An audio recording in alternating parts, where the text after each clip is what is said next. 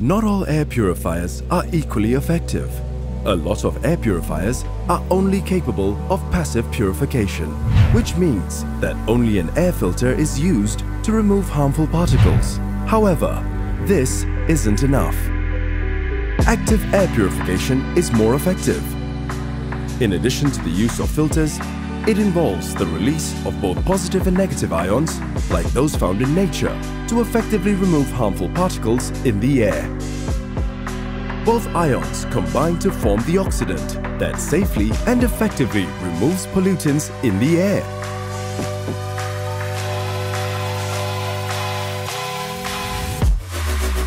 Now, let's find out what makes for a good air purifier.